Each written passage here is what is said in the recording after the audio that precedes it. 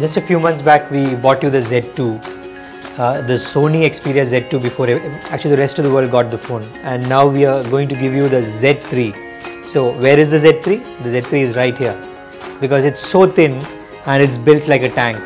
So let's look at the Z3. The Z2 was one of the best phones that came out this year, but it's Sony has come out with the new flagship within months of the Z2.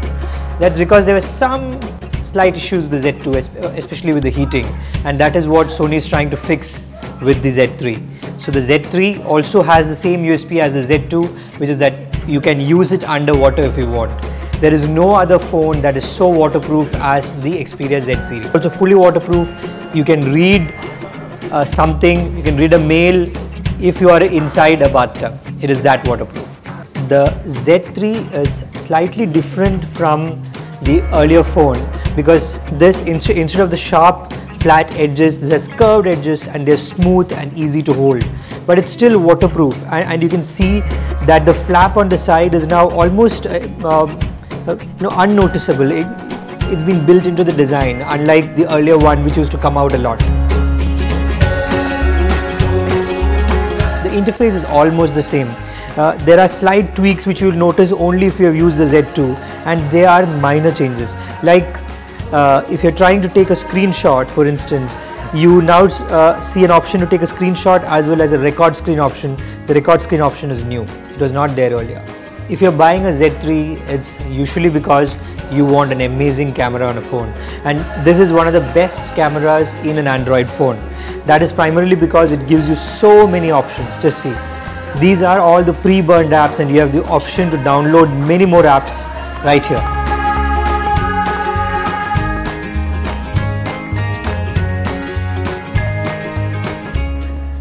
So again, you see that the Z3 comes with 4K video, and that is something to die for because there are hardly any other options to shoot 4K video in the world right now, and this is at a time when you are getting 4K TVs. So shoot a home video on 4K and play it on your 4K television, which is now becoming even more affordable than before.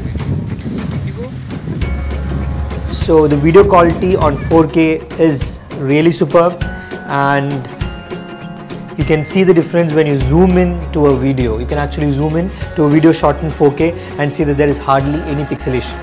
The Z2 had issues with 4K video when the phone used to heat up a lot when you're shooting in 4K, and the camera used to shut down.